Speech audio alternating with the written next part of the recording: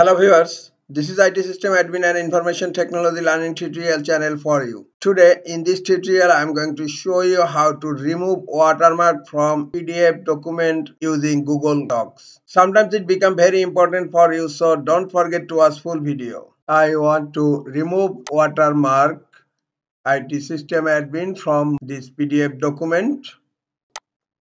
Go to Google Chrome, click on Google Apps icon on upper right corner, then click on Google Drive, click on My Drive, right click on title bar and click on File Upload.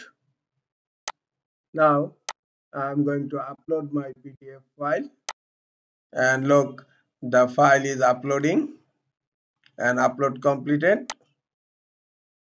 Look, this is the PDF file I have uploaded. Now right click on the file and now click on Open with Google Docs. The file has been opened. Now watermark is not like as watermark.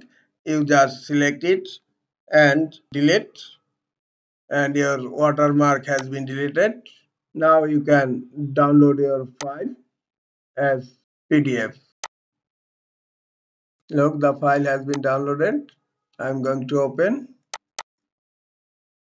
Look, no watermark is here, but in the original file this file is with the watermark, and my newly created file watermark has been removed. This is all for today. Hope this tutorial is helpful for you. Keep watching for next tutorial. Thank you very much.